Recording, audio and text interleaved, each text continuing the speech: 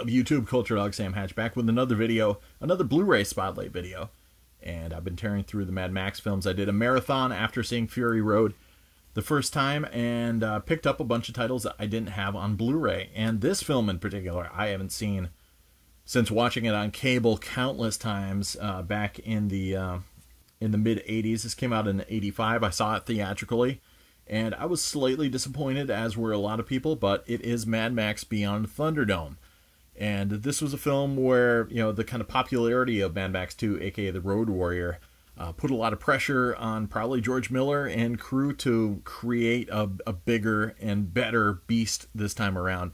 I mean, you know, George Miller is still the producer, though, even though this is a more Hollywood-feeling film, you know, especially the second half. The first half, you know, starts off promising with Max, this kind of nomad who's wandered into a place called Bartertown, which is run by Auntie Entity, again, typical George Miller crazy name, played by Tina Turner. And Max has some interesting interactions with the populace of this town, and you know, quickly things turn sour for him, and he's, you know, forced to fight people in a dome kind of cage match environment that's pretty much like this. First half of the movie is pretty much what inspired Burning Man. In fact, now there's like an even section of Burning Man where they have Thunderdome competitions in which these characters have these bungee harnesses where you could fly around and battle one another. You know, the problem with the film is that you have a series that's kind of largely based on vehicle action in all of the films, except for this one, basically, until the very end. You know, Max's vehicle has been turned into this desert caravan pulled by animals, and there's not a lot of cool, like, road chase action. And eventually, a truck turns into a train at one point, which, I don't know, I just never thought that really worked in this, like, chase scene. I love that these kids are like, hey, where are we going to go? It's like, what do you mean where we're going to go? There's a train track in the middle of this post-apocalyptic wasteland. Like, one, you're going to be lucky it goes on for more than 5 feet. You're going to go wherever this train track ends. Like, there's nothing to do. There's no left turns to be made. But yeah, so after the Bartertown events, which never really go as far as you'd expect, like, it sets up a lot of interesting things about the environment, and then it just kind of leaves it all behind quickly, and it's kind of anticlimactic. Max is kind of left to wander in exile in the wilderness, and he quickly encounters these survivors of a plane crash that are now like young adults or teenagers, and sometimes, you know, tweens. And it quickly turns into a Lord of the Flies meets the Goonies meets Hook, even though this came out, you know, years before Hook.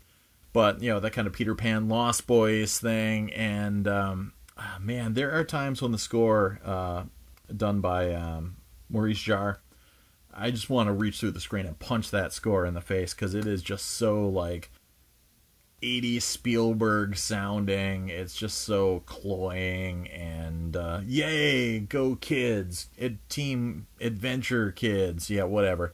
And yeah, that's where it really kind of starts to fall apart for me. I mean, there's some great you know, scenes within the campground of the kids, and like a lot of George Miller stories, like, it's usually posited that you have to go back to where you came from at some point, so they decide they have to go back to Bartertown. And then it does involve a final chase scene in which they try to be bigger and better than the Road Warrior chase scene, but it doesn't work. One, the train stuff doesn't really take off. Bruce Spence returns, but is a different character than the gyro pilot in part 2. This time he's like a plane pilot, and his son is kind of annoying.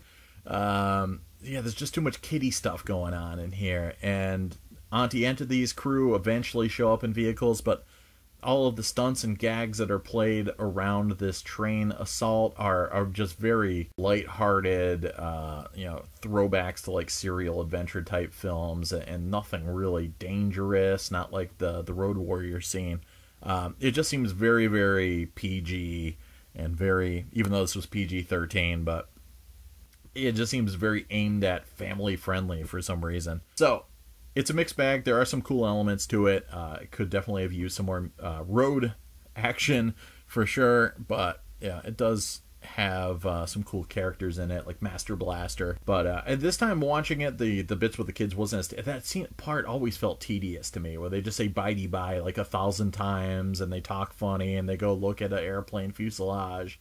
And it just seemed to dredge and drag along, and it seemed a little bit peppier this time watching it, but no doubt, dude, thanks to the Blu-ray transfer, which, does look pretty good. This is, again, another release you can get for $5. People are talking about gate weave destroying the film, and I was blasting that on a 100-inch screen, and I was not distracted by gate weave really at all. So, I mean, I guess I could see it a couple times, but it looked sharp, it looked pretty clear, probably looked better than the theatrical exhibition I saw it in 1985. So it does have DTS-HD Master audio in 5.1 and French and English, French and Spanish, 2 different Spanish versions, subtitles, etc. No extras on here to be found at all. So, someday maybe there'll be a special edition. But I do love that they have the original artwork included on the cover. So bravo for them for that choice. Definitely tops Road Warrior. Again, I forgot to mention in the last review, if you do get Road Warrior, make sure you get the 2013 release, which is when this one came out as well, because that's got the better video quality on it. And yeah, so I definitely don't regret picking it up. It's the best I've ever seen the film look, probably ever since it started. The audio is actually pretty good. There's some good surround envelopment, and it doesn't sound constricted or shrill or anything like that. So yeah, I enjoyed it, and even though the film itself is still a mixed bag for me, and Fury Road definitely made up for that in spades.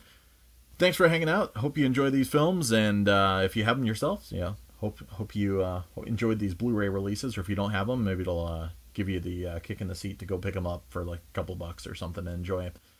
All right, talk to you guys later. Have fun. Cheers.